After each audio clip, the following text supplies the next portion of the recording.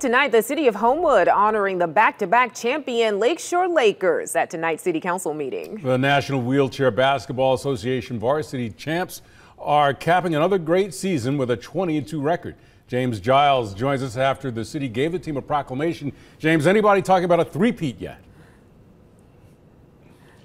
Well, Steve, Brittany, like true champions, it's already on their mind. Head coach Savannah Gardner says the moment's over and done now, and now they're back at work looking to do it again.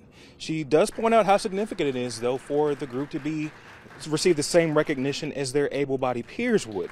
Coach Gardner, a product of the Lakeshore Foundation, which is the nonprofit the team falls under, says it continues to be huge when it comes to providing opportunities for student athletes with disabilities. She adds it's a huge honor to be recognized and acknowledges there are places for folks with special needs, but that's just not who they are.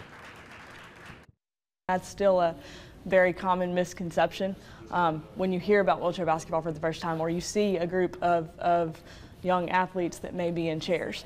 But that's not us at all. We've fought tooth and nail for 2 back-to-back championships, and we have a massive target on our back to do it again, and our goal is to turn around and do the same. And like I mentioned, Coach Gardner says they're already back in the gym practicing right now. She says season practices start in August, with their first tournament being sometime around October.